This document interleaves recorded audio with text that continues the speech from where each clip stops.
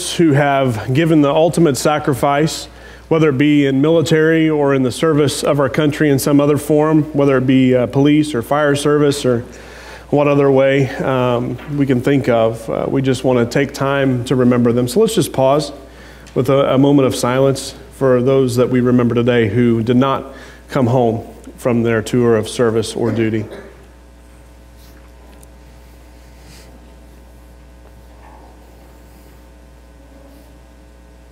Amen.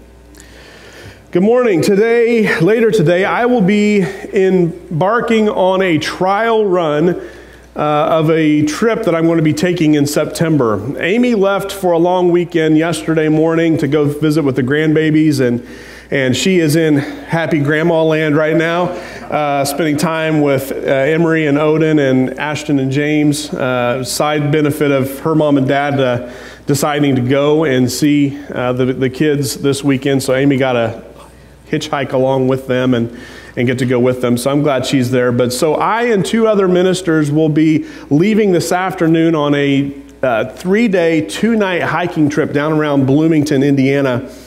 We're going to have this excursion that's going to be kind of a practice run for a trip that I'm going to be taking with 9 other ministers when we go up to the Upper Peninsula of Michigan in September and hike along Lake Superior and like camp out, like really camping out, not glamping like some folks do, but we are going to be literally roughing it. And it's a combination spiritual retreat, but it's also kind of a physical challenge. And I've been working on preparing myself for that over the last several months.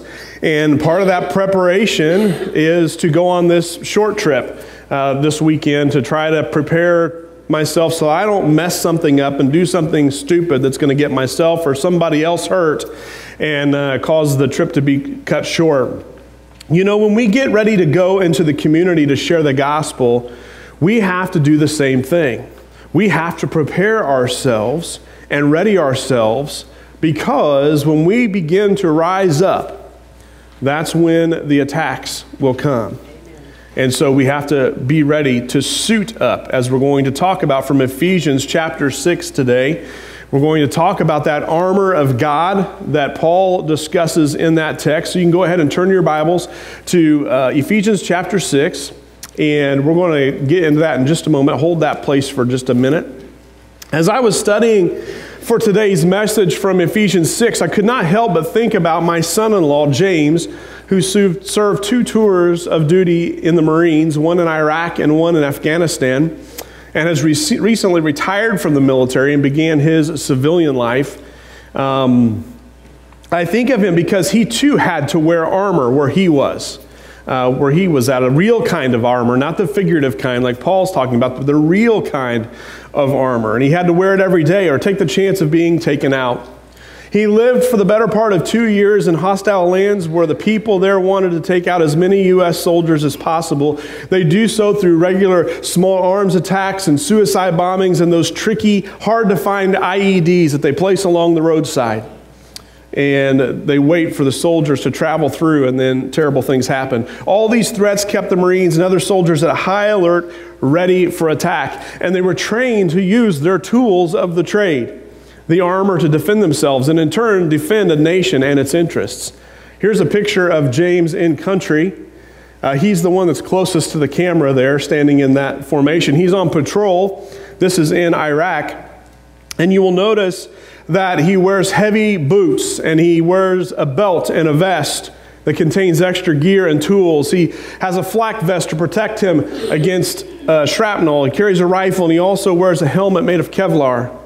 Now, all these parts and pieces might seem like an offensive type of display, but when you think about it, all of these tools that a soldier carries and wears are for defense.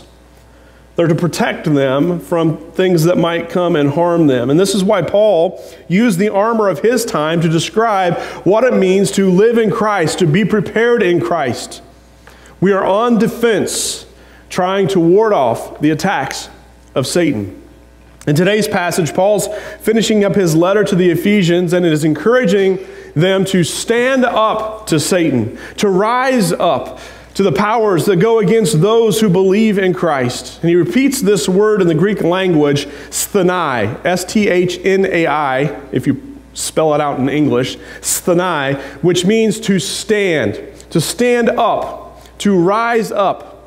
And he uses various forms of this word throughout the passage. 4 times, in fact, he uses a form of this same root word to get the people to understand the gravity of the attacks that were coming their way, and to encourage them to stand up under those attacks. Let's look at Ephesians chapter 6. We're going to start in verse 10 and read through verse 20.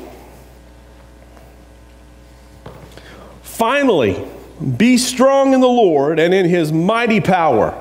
Put on the full armor of God so that you can take your stand against the devil's schemes. For our struggle is not against flesh and blood, but against the rulers, against the authorities, against the powers of this dark world, and against the spiritual forces of evil in the heavenly realms. Therefore, put on the full armor of God, so that when the day of evil comes, you may be able to stand your ground. And after you have done everything, to stand. Stand firm then, with the belt of truth buckled around your waist, with the breastplate of righteousness in place, and with your feet fitted with the readiness that comes from the gospel of peace. In addition to all this, take up the shield of faith, with which you can extinguish all the flaming arrows of the evil one. Take the helmet of salvation and the sword of the Spirit, which is the Word of God, and pray in the Spirit on all occasions with all kinds of prayers and requests. With this in mind, be alert and always keep on praying for all the Lord's people. Pray also for me that whenever I speak, words may be given to me, that I will fearlessly make known the mystery of the gospel, for which I am an ambassador in chains. Pray that I may declare it fearlessly as I should. Now, Paul is saying a lot here, but his main point is essentially, church, rise up, suit up. It's time to make your stand. And this is not an attack of aggression or an offensive maneuver. We're not going out as an army per se to attack. But we are going out with the mindset of being in defense mode, looking for Satan's attack to come.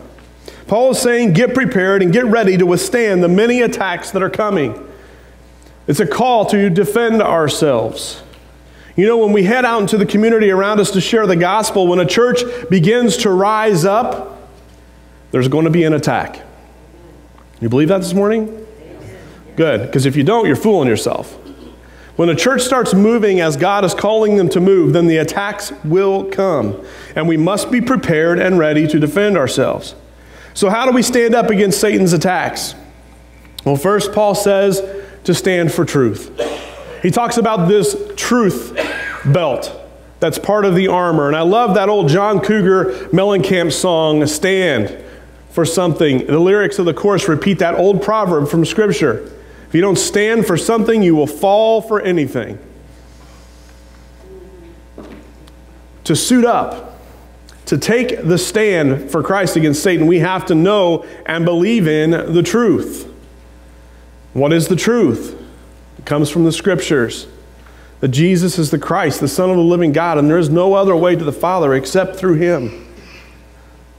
That is truth. God's truth is unwavering. It's the same today as it was yesterday. It'll be the same in the future. We must know what we believe so that when the attacks come, we can stand against them. Paul also says we need to live right. He talks about that breastplate of righteousness. What does a breastplate protect? Your heart, right? The heart of a human body pumps the blood, which forms the muscles, which gives us our strength. And Paul talks about protecting that part of ourselves. Everyone remember Live Strong? Remember that whole movement that went on with Lance Armstrong, the famous cyclist? He became a kind of a poster boy for cancer. He became this moniker of an organization to fight against all kinds of cancers, this Live Strong movement. And unfortunately, that name has been kind of sullied a little bit with his admitted use of drugs to enhance his abilities to heal quicker. And many people wore the wristbands and the t-shirts with "Live Strong" on them. And what I would rather see Christians wear, kind of t-shirts and bracelets and things that we would wear, instead of saying "Live Strong" on them, I think it would be important for us to wear things that say "Live Right." Live right. Living right is not high on very many people's priority lists these days. I think if most people were honest, if I were to ask them, their t-shirts might say "Live for me" or "Live convenient," rather than "Live right." In this get-ahead society that we live in, oftentimes right is sacrificed for personal gain. Let's buck the system. Let's be different than the norm. As Christians, we are called to live right. So let's be a congregation that lives right. Thirdly, he says, be ready. Be ready. He says, have feet that are fitted with readiness. I don't know what kind of shoes he's talking about there, but they must have been really fast shoes. Being ready is a key to responding to problems or crisis. The attacks of Satan usually come at the most inopportune times for us, right? They come in moments of weakness. They come in moments when we are already stressed out and stretched to our limits. They come in moments when we have our guard down because we're in a good moment of time in the church, right? Isn't that when we usually let our guard down a little bit? Things are going well. Things are progressing. We're making a difference. We're getting out in the community, and we let our guard down. And that's when Satan comes to get us. Paul is saying, be vigilant. We must be ready. I read a really interesting story about T.Y. Hilton at the time of this story. It was in Sports Illustrated a few years ago. At the time, he was in his second year as a wide receiver for the Colts. And in the article, Hilton, who is a Christian, by the way, talks about how he was preparing for that upcoming season. And T.Y. had broken a few rookie records in receiving in his first year and was near the top in all the receiving categories by the end of the season. But he was not going to rest on that previous year's accomplishments. He knew what happens in the season is just the fruits of preparing in the off season. They would never be able to react and respond the way they do during the regular season games if it were not for all the extra work they put in the off season at mini camps and training camps and workouts. He said that he and Reggie Wayne and Andrew Luck spent time solidifying his skill sets and increasing his knowledge. And he kept looking to Wayne to mentor him and help him grow as an athlete in his second season. In the same way, we need to be prepared for what is coming for us. We need to be able to withstand the attacks. We can't just show up during the regular season and expect to perform well. We have to be prepared. As we prepare for each new excursion into the community around us, we need to get ready. We need to disciple each other.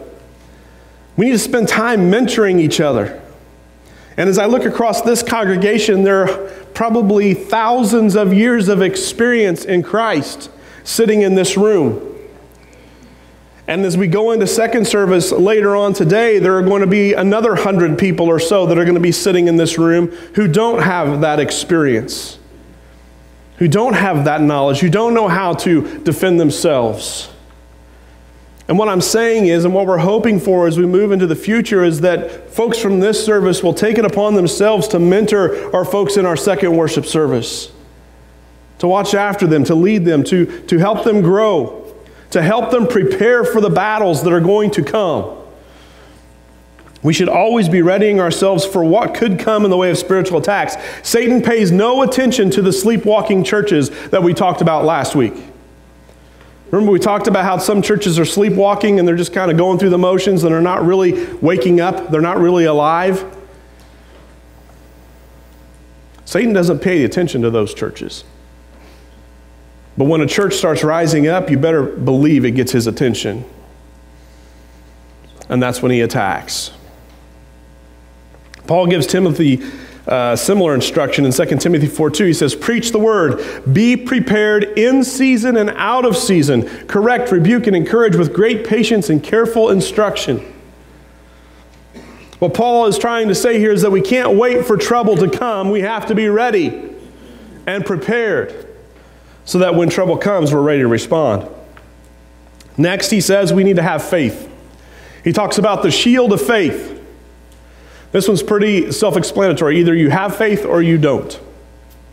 It's that simple. You have to have faith to fight off Satan, folks. If you don't believe in Christ, if you really don't believe that Jesus was the Christ, the Son of the living God, if you really don't believe in the power of the Holy Spirit, if you really don't believe in God's providence and unyielding power and love, you have no chance against Satan's attacks. No chance. That's why we hear all the time about people's faith being shaken, or that their faith is wavering. It's because Satan knows that is the best way to take you out, is to beat up your faith. It reminds me of the Star Trek universe. I'm going to expose my nerdiness here a little bit. In the Star Trek universe, I love all those shows and TV shows and movies and all that stuff. But you'll never watch an episode or a movie of Star Trek where somebody during the movie says, "Raise the shields!" Right? Because they're being attacked. And the crew of the Enterprise or any of the other ships from the franchise trust in their shields. They know that if their shields fail, their ship will be destroyed. They work hard at preparing and maintaining the shields. And when the shields are damaged, what do?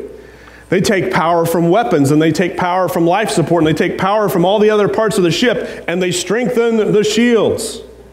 Right? So I'm telling all of you this morning, Christians, raise your shields. Turn those things on. Make them stronger. Build them up so that you will be ready. Keep your faith up and exercise your faith daily. Look for God in all situations and take joy in His provision and His care. It is in our faith that our souls find salvation and protection. Which leads us to Paul's next statement, which was seek salvation. He talks about the helmet of salvation. To get to a place where we can defend ourselves, we must first be saved. That helmet is an instrument of protection for the head. And where does Satan most often attack? Our minds, right? He's always going after our minds. Remember what Jesus said, that when we think about killing someone, that's murder. When we think about someone inappropriately that's not our spouse, that's adultery. When we think about ourselves first, we have committed idolatry, which we talked about last week. You get the idea. The mind is not a terrible thing to waste. The mind is just a terrible thing at some points, right? Because it just lets everything in. And that's where we have some trouble. So Paul talks about protecting our heads. If we can keep the idea of our salvation and our thankfulness for what Jesus did to save us at the front of our minds, it's like we're wearing this helmet that protects our minds from sin and Satan's attacks. Then he says we are to know His word. He talks about the sword of the Spirit. The way we build ourselves up in this area of right thinking and strength in our salvation is to know God's word. Not just read it. Not just keep a copy of it on our bookshelf or our nightstand, but know it. When was the last time you memorized Scripture? When I was 5, When we were little kids, right? A lot of us, it's the last time we really memorized Scripture. Maybe some of you were part of the women's Scripture memory group that met last year. And if you were part of that, kudos to you. And you're ahead of a lot of us in that. And we encourage you to keep doing that. When was the last time that someone asked you where a verse was in Scripture and you were able to take them directly to it? Oh, I know where that's at. Let me show you. Spending time in God's Word for the specific purpose of memorization, and not just for repeating it, but for knowing it, is something we all need to do. Myself included. I need to improve in this area as well. We need to be able to draw from Scripture and use it in everyday living so that right decisions are made and proper actions are taken in every situation, especially those situations when we are under attack. What did Jesus do when Satan attacked him in the desert? He fired back scripture at him, didn't he? Because he knew it. He knew it. We're going to begin a new sermon series starting next week called Remember the Words. And we will be doing this 8-week series with 8 standalone sermons that are going to be looking at different scripture verses that we should memorize, that will help us be able to share the main truths of God's Word. And I hope that you will join us as we discuss each one of those each week, the context around those verses that we're going to look at. And we're going to also give you different tools each week to help you memorize Scripture. We're not just going to say, memorize Scripture, figure it out. We're going to also give you some ways that will help you, little tricks of the trade in memorization. These are things that like actors and different people who have to memorize a lot of words. We're going to help you with some tools to be able to memorize Scripture on your own. I think it's going to be an awesome 8 weeks to get us through the summer. And the cool thing is if you miss a week, for whatever reason, you're not going to be lost in the series because each sermon is going to stand alone. So be with us. Watch us online if you miss one. It's going to be awesome. You see, knowing God's Word will amplify your ability to handle anything that comes your way. You may not always be able to avoid every hit that comes, but you will be far better prepared to deal with those hits when they do come if you know God's Word. Because if you know God's Word, you know God. To be able to really fight off Satan's attack, our main point this morning is simple. To be able to rise up, we have to be prepared to fend off spiritual attacks. We have to be ready to go. We have to suit up. We have to stand for truth. We have to live righteously. We have to be ready. We have to have faith and hold on to our salvation. We have to know His Word. And then Paul says we also need to stay alert and continue to pray.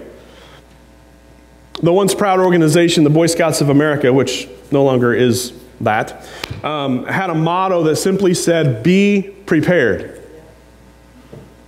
And that idea is very important in our ability to fend off spiritual attacks. Paul says, be alert. He says, look for the attacks. Now, I don't want you to be paranoid. I don't want us to become paranoid Christians that are looking for Satan under every rock, but I want you to be looking for Satan under every rock. Does that make sense? I don't want you to be like constantly like, oh, where's Satan at? But I mean, we need to be watching for him. We need to be watching for the attacks because he's sneaky. Sometimes the stuff he throws at us looks good. Sometimes the things he uses are things that are good things in normal everyday life. But they are meant to trip us up. 1 Peter 5:8 says this, be alert and sober of mind. Your enemy, the devil, prowls around like a roaring lion looking for someone to devour. It's a strong word there. Not someone just to knock down on their rear ends, not looking for someone to cause problems. To devour, to kill. What I hope does not happen in September if a bear comes along up in the northern peninsula of Michigan. Sorry, a little segue into that a little bit. But we have to be alert. We have to keep our minds sharp. And then secondly, he says, keep praying. Pray against the attacks, he says. Be prepared. How do we prepare? We hit our knees. And we pray. And we pray. And we pray. And we pray some more. And then we pray some more. In verse 18 he says, and pray in the Spirit on all occasions with all kinds of prayers and requests. With this in mind, be alert and always keep on praying for all the Lord's people. Amen. We need to not only pray for ourselves, we need to not only pray for the church, little C, Brady Lane Church, but we need to pray for the big C too. The churches work all over the world. We need to be praying for all the Lord's people. And I love how Paul finishes up this part of the letter. The last two verses, 19-20 says, pray also for me that whenever I speak, the words may be given to me so that I will fearlessly make known the mystery of the gospel, for which I am an ambassador in chains. Pray that I may declare it fearlessly as I should. Even Paul, the great Paul, right? Even Paul had those times where he felt weaker and didn't feel like he could really, he's asking for the church to pray for him, that he would be bold, that he'd be strong. And I'm going to ask you to pray for our staff and leadership as we are praying for you. because we need your prayers as much as Paul pleaded for it from the Ephesians. We need your prayers. Because if Satan can take out the leadership, he will take out the church. Right? And you all know what I'm talking about because we've seen it. We know what it looks like. So pray for us that we will be fearless. Pray for us as we're heading into an awesome summer of all kinds of excitement, community events, VBS, camp, planning for the future. And through it all, we need to be fearlessly making known the gospel of Jesus Christ, our purpose, our mission, right? That we've been talking about through this whole 8 weeks. We need to be on point. God is calling Brady Lane Church to rise up. This is my locker room speech time. We're going to rise up. We're going to rise up and we're going to be counted amongst the kingdom workers of heaven. And to rise up, we have to remember that we have been chosen for this purpose, for this mission. That we are alive in Christ for this mission, for this purpose. That we are called as a church to carry this purpose out, to carry the gospel and reach out to lost people. And to be able to do that, we have to be one. We have to be unified. We can't all be going off in 100 different directions. We have to be focused, laser focused on the goal, on the mission, on the purpose. And we have to shine that light. When we get out into the community, we have to shine it brightly, which means we have to live it out so that we can bring more people into our family. So let's wake up. Let's suit up. Let's rise up. Let's pray. Father God, we come before you today, and I'm relying on you and your Holy Spirit to take these words that you've given me and press them into the hearts of these people. Because I can say these words and I can believe it myself and I can follow through with it myself, but if we as a church don't rise up, if we as a church don't prepare ourselves, if we as a church don't commit ourselves to this purpose, the church will fall. The church is always one generation away from going away.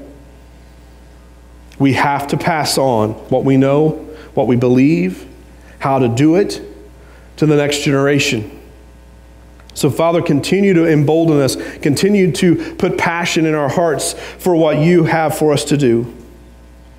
Let us put all the other foolishness aside. Let us forget about all the other junk that comes along with religion and focus on a faith that has a mission and a goal and a purpose.